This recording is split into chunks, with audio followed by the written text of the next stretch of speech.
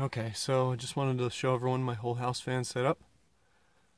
I put two 1600 CFM Masterflow gable fans up here, and you can see that they come up out of a ceiling register box. It's 12 by 12 by 10, and then I have a 10-inch backdraft damper, butterfly damper, and then it comes up through this R6 insulated flex pipe into the gable fan, which is a 14 to 10 reducer.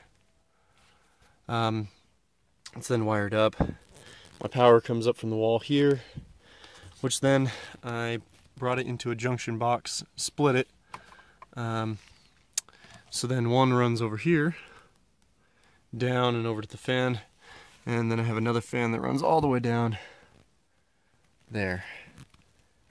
So let's walk down and look at this one. So come down here. So same setup. I just use some plumber strapping to mount these.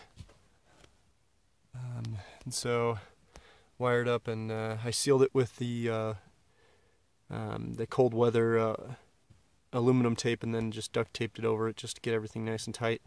Wired it in, nailed that one to the stud. But again, yeah, this is the other access.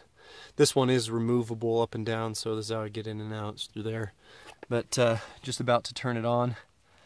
Everything's wired up, so I just need to wire up the switch and we'll be good to go. I do have quite a bit of vent. I have 3 of those, and a wind turbine, and then also some soft fit vents. So it should be enough ventilation, and I'm really excited to get this thing going.